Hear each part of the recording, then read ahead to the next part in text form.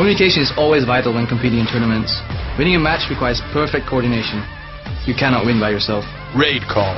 Communication for winners. In StarCraft 2, Terran players can call down mules to mine minerals quickly. On today's episode of Sc2 Math, we'll be taking a look at how cost-effective mules mining is when compared to an SCV. Let's take a look at mules now. A mule is a Terran worker unit which can be spawned from an orbital command using 50 energy. It also lasts 90 seconds. Its mining efficiency is equal to its minerals gathered times 60 divided by its travel time plus its mining time. It will gather 30 minerals per trip regardless if it's mining from a blue patch or gold patch. A mule mines for 5.74 seconds. While an SCV mines for 2.8 seconds, meaning the mule mines 2.05 times longer. A mule has the same movement speed as an SCV, making its travel time about 4.5 seconds and its mining efficiency 175.78 minerals per minute. During testing, a mule could make 8 to 9 trips during its lifespan. This makes its total minerals gathered to be 240 to 270 minerals, or a mining efficiency of 160 to 180 minerals per minute. An SCV has a mining efficiency of 42.25 minerals per minute, making the mule 4.16 times more efficient. The mule can also mine from a patch that an SCV is currently mining from,